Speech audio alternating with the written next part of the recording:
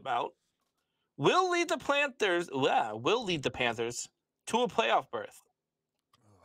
So I know we've been talking a lot about Carolina here, but let me pull up their schedule here real quick.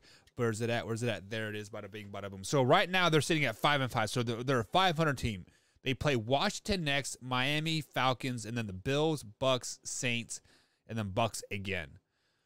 So they're probably going to end the season off with 4 losses. Let's just be flat out honest. The Bucks are going to get hot. They always do. So they have to win their next 4 games versus Washington, Miami, Falcons, and then the Bills to even have a shot at the playoffs for that 9 wins, right?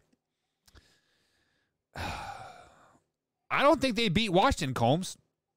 They will beat Miami. They won't beat the Falcons, and then they lose the final 4 games of the season. So absolutely not. This Cam Newton experiment is over. As soon as they said we are going to start him next week, like no way Cam Newton leads them to the playoffs. Look, I put the caveat in there. If CMC's healthy, I think he does lead them to the playoffs. But I don't think CMC will be healthy, so I'm also going no way here. I think CMC gets hurt. Cam Newton's just not a good enough quarterback to take anybody to the playoffs. He can throw the ball 5 times a game, maybe 6 times a game before his arm falls off.